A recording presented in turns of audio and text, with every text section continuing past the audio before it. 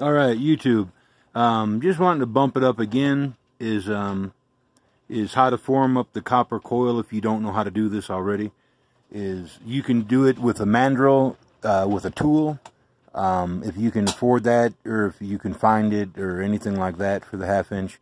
They're kind of high even to making a small, like the coil on the back of a refrigerator. Tool's a couple $100, what I'm saying, 150 no less. But another way to cheat is to get a mandrel or a shape. It helps if the shape that you're using is taller than the coil that you're going to make. It greatly helps. You can still do it, especially if there's nothing like handles on it or whatever. This was a hassle because of the handles, so I'm just warning you about that.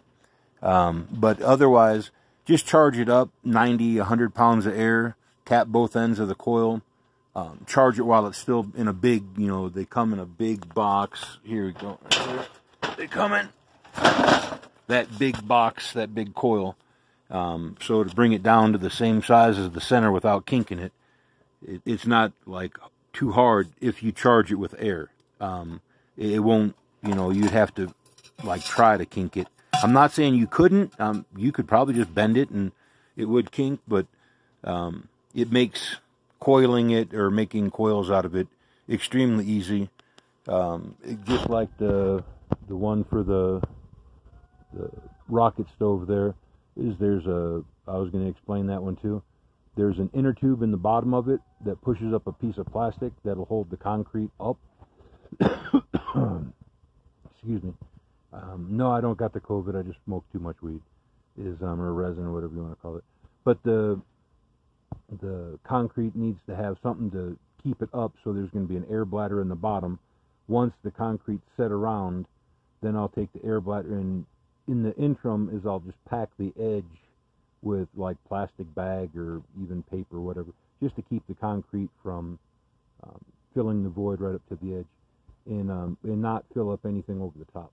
But take the bladder out. This is quick setting concrete. Take the bladder out, replace it into the door the next day, and then fill the door around the door, and jazz like that. Or I've thought about just masking around the door and then filling it all at once. I don't know. We'll see how that one plays out as it goes.